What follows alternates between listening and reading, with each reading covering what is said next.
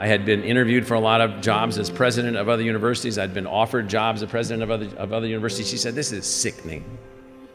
You take these jobs and you take these interviews and you get these offers and you come back and you're all depressed. I can't stand it. I want the list of jobs that you would take if they ever came open." I listed 3 institutions, and at the top of the list was this one. It wasn't open. I didn't know if it would become open. And the reason that I listed this one was I thought that Arizona and Arizona State University were 2 places in which the democracy had a chance for correction. The democracy had a chance to build an actual public university. One filled with the faculty equal to Columbia, equal to Harvard, equal to wherever, but make that available to everyone that was qualified and get everyone else that wanted to be qualified. But this has been the most fantastic job, the most fantastic place that I could have possibly imagined. I became focused on trying to figure out what was the pathway by which one could create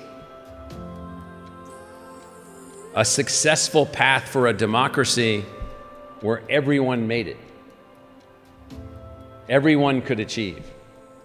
Now, that's a relatively naive position until you understand that that's why we are who we are. That is what we are attempting to do.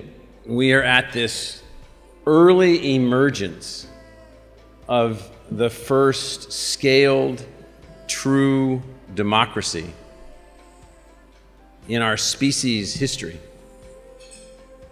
The first time after thousands of years of argument and fighting and unbelievable struggle and emergence of everything that you can possibly imagine of ways in which humans could bring themselves together, in which the rights of the individual, the dreams of the society, the belief in justice and equal justice for all of us was only at best, at first, a thought, and then a concept, and then a dream, and then an empowerment.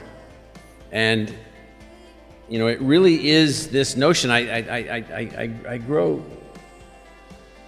kind of strangely upset with this continuous obsession by so many people to tear down this country that has emerged to this point of where we are.